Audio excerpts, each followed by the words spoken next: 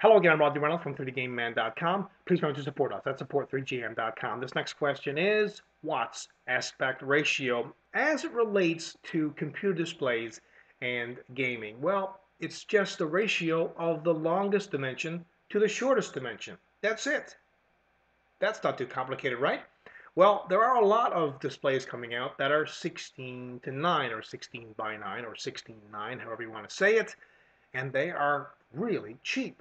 So what's the story?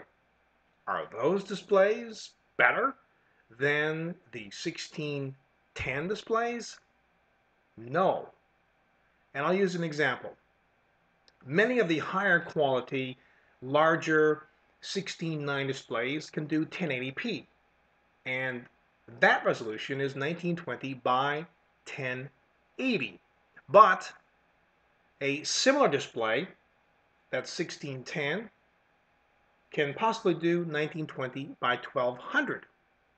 So obviously 1920 by 1200 is a higher resolution than 1920 by 1080. Now, there's not a lot lost there, but there is some.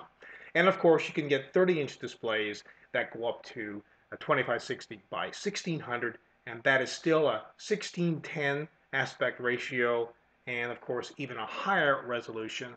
But you get the idea. The difference between 16:9 and 16:10, well, 16:10 will give you a higher resolution than 16:9. It's just a different aspect ratio. I personally go with 16:10 because I have a 30-inch display and it has a native resolution of 2560 by 1600. I hope that answers your question, and keep your questions coming.